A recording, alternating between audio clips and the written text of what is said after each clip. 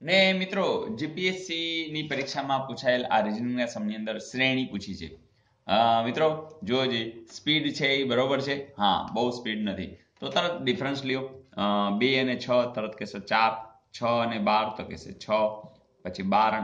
હા, તો ગાડી બરોબર ચાલી રહી છે. પેલા 4 છે, પછી 6 છે, પછી 8 છે, તો તમે તરત જ કહેશો કે બબે ઉમેરતા જાય છે એમ કોણ હશે? 10 હશે. તો 20 ને 10 તો જવાબ શું હશે? 30. તો એવો જવાબ છે જરૂર છે મિત્રો. તો સાવ સિમ્પલ જીપીએસસીમાં આ પૂછાયેલ. ને મિત્રો સાંકેતિક ભાષાના અનુસંધાને આ સમની અંદર કે એક સાંકેતિક ભાષામાં જો ઇંગ્લેન્ડને 1 2 3 4 5 6 7 8 તરીકે લખાય અને ફ્રાન્સને 7 8 5 2 9 1 તરીકે લખાય તો ગ્રીસને કેવી રીતે લખાય?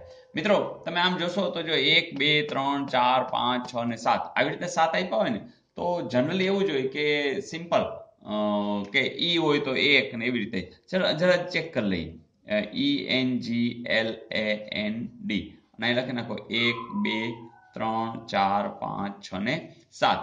તો એ જ રીતે ફ્રાન્સ, તો ફ્રાન્સનું લખો FRANCE, તો આવશે 7 8 5 2 9 1. મિત્રો અહીં તમે ચેકિંગ કરી શકો કે જો અહીંયા એ આવ્યો તો 5 લીધા છે, તો અહીંયા એ માં 5 લીધા છે, તો બસ એટલે ફાઇનલ થઈ ગયું. ઈ હોય તો 1 છે એવું છે, બસ. તો એનો અર્થ કે આમાં કંઈ છે જ નહીં. ચોથા ધોરણના વિદ્યાર્થી કરી શકે એવું કે ભાઈ ઈની જગ્યાએ 1 મૂકો, એની જગ્યાએ 2, એવું જે કાંઈ આપ્યું હોય. તો હવે શબ્દ શું છે આપણી પાસે? ગ્રીસ. તો GREECE. ચાલો જી આની અંદર ક્યાં દેખાણો? હા, જી ની જગ્યાએ 3 મૂકો. ચાલો પછી આર દેખાય છે? હા, આર ની જગ્યાએ 8 મૂકો. પછી ઈ દેખાય છે? હા, ઈ એટલે 1 1. પછી સી દેખાય છે? હા, સી એટલે 9. પાછો ઈ એટલે 1. જોજો 38 11 51 એવું ક્યાંય છે? યસ, પહેલું જ છે. તો મિત્રો આ સિમ્પલ જવાબ અને જે તમને આવડી ગયો હશે.